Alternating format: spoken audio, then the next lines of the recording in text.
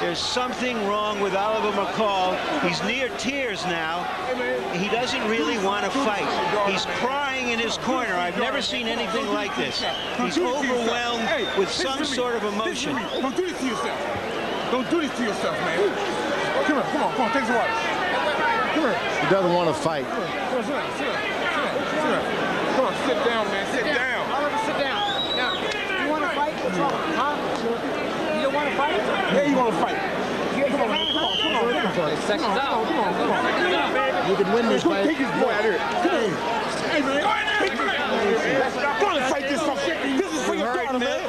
Take this guy out here. You heard Mills Lane say, do you want to fight? Reluctantly, it seems, he said yes, but it doesn't show on his face.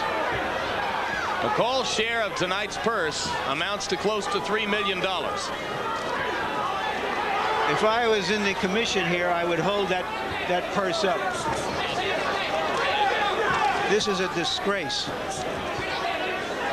It's almost like you're watching a man come apart at the seams. Well, in a life filled with crises, Oliver McCall is having one right now before the eyes of the world, and it's placed Lennox Lewis in an awfully difficult and awkward position. Lewis doing what he has to do. This isn't right. You wonder how much longer Mills Lane will allow this to go on, and that's going to be it. Well, I've seen some strange things in boxing. That is surely one of the strangest.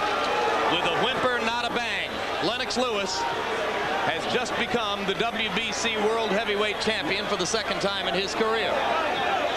Mark Ratner, Executive Director of the Nevada State Athletic Commission, joins us now at ringside. Mark, your take on what you just saw. We are going to hold up his purse. We are not going to let him cash his letter of credit. We're very upset with what happened. We'll have a full investigation. He will not get paid tonight.